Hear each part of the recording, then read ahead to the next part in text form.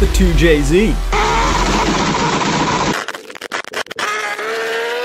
It's an engine known to many as being bulletproof. But what makes this engine so incredibly strong? Today, we're talking about the engineering behind one of the most notorious engines in the tuner community.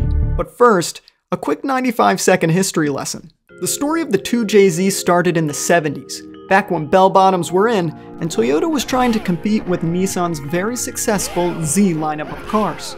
To accomplish that goal, Toyota took their existing Celica, stretched it out a bit, slapped in a straight 6 from Toyota's M family of engines, and called it the Celica Supra.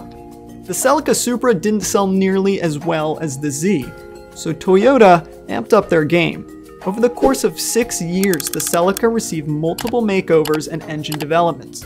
Then, just 1 year later in 1986, Toyota made the Supra a standalone model, with the latest and greatest iteration from the M family of engines, codenamed the 7M GTE, a 3-liter turbocharged powerhouse. At this point, the Supra was selling well, and Toyota could have just stopped development and dropped the project, kinda like the Mitsubishi Evo. But Toyota was working quietly behind the scenes, and 4 years later in 1993, they unveiled the work of art that was the Mark IV Supra, complete with a new engine called the 2JZ. The 2JZ was a derivation from the 7M GTE. However, it wasn't bogged down with the many weak points the 7M had. Blown head gaskets, bearing issues, poorly casted cylinder heads, and oil leaks, just to name a few. Because of this, the 2JZ became a common engine choice for tuners and car enthusiasts alike, and it wasn't long before the boundaries of the 2JZ were put to the test. However, it came as a shock to many that the power limits of the 2JZ were far greater than many could have expected. But let's get to the point. What exactly made the 2JZ so strong? The 2JZ GTE came stock with 267 horsepower in Japan. So how are people able to push 800 horsepower, over 3 times stock, with just a couple bolt-on upgrades? The answer, my friends, is in the block. One of the most important factors here is the material Toyota chose to use, cast iron. Cast iron, unlike aluminum, is a very hard alloy with a score of 110 on the Brinell hardness scale, while aluminum is around 60. Hardness is a metric used to determine a material's ability to resist plastic deformation. This basically meaning that a cast iron block is made to handle more stress than an aluminum block before deforming. To sum that all up, it means that a cast iron block can hold more boost than a geometrically equivalent aluminum block. Another important factor that makes the 2JZ so strong is the closed deck block. Closed deck means the cylinders were cast with the block, unlike an open deck engine where the cylinders are added later on. An open deck engine does not have a lot of supporting material around the cylinders, and because peak stress occurs at the top of the cylinder bore, this is an issue when you want to start turning up the power. People will note that open deck engines are lighter and cheaper to manufacture along with having better cooling efficiency, but us 2JZ guys don't care about any of that because race car. The 2JZ closed deck design, on the other hand, has plenty of material around the cylinders, which is the hallmark of the closed deck design.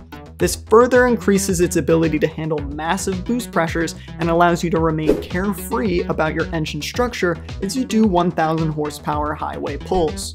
And take a look at this.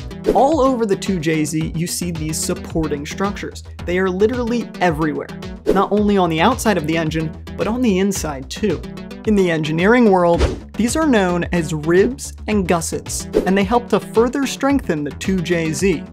Interestingly, some of these ribs are dual purpose because some serve as oil returns. The 2JZ has 11 oil returns from the head back down to the block.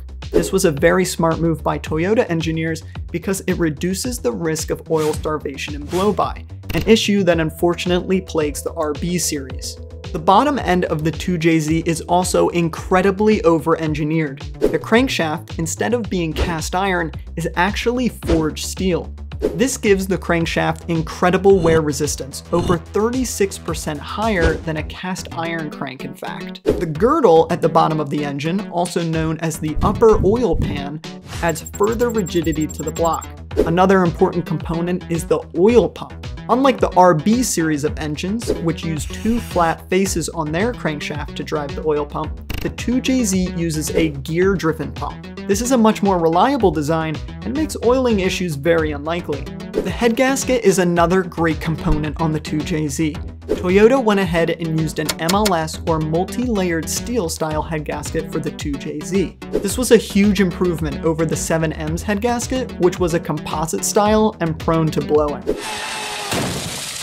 The OEM 2JZ GTE head gasket is capable of over 1,000 horsepower and is one of those cases where the OEM part is on par or better than aftermarket.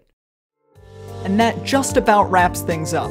There are lots of other engineering marvels behind the 2JZ's design, I'm just too lazy to cover them in this video. If you're feeling zesty, please consider hitting that subscribe button, it definitely means a lot to me. Thank you all for watching, and I'll catch you in the next one.